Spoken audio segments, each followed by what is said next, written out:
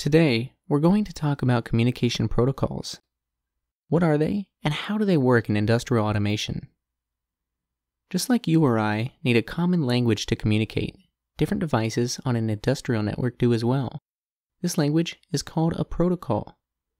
The protocol specifies the requirements or format that each device must conform to during communication. An industrial device then uses these requirements to form a well-structured message. In a way, communication protocol is a bit like sending a letter. When we send a letter, we have to specify our name and address on the envelope so that the person receiving the letter knows who the message came from. We also have to make sure that we write their name and address so that the message can be sent to the proper location. Next, we fill our envelope with the letter containing the information that we wish to send, and then certify this message by placing a stamp on our envelope. Now that we understand the concept, let's examine the message structure of a common communication protocol called Modbus RTU. A message using Modbus RTU protocol begins by specifying the station number. The station number determines to which device within your network the message will be sent.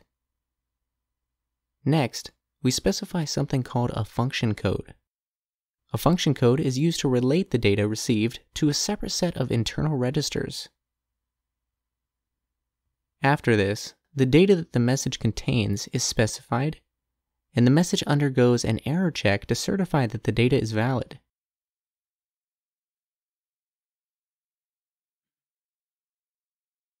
Alright, so we know what communication protocol is. But what does this have to do with industrial automation?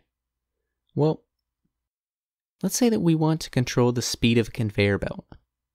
The conveyor belt is driven by a motor, and the motor is controlled by a separate device called a variable frequency drive, or VFD. We want control of the VFD to be automated, so we're going to use a small computer designed specifically for automated processes called a PLC, or Programmable Logic Controller. In order for the PLC to communicate with the VFD, they must both support the same communication protocol. In this scenario, the PLC will also need additional information from various sensors around the conveyor to ensure that operation is both safe and reliable.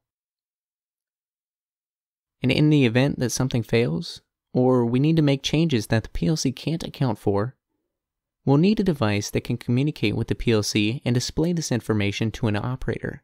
This device is called an HMI, or Human Machine Interface. Because some components may be limited to just one or two methods of communication, it's important to select an HMI or PLC that supports a wide variety of communication protocols.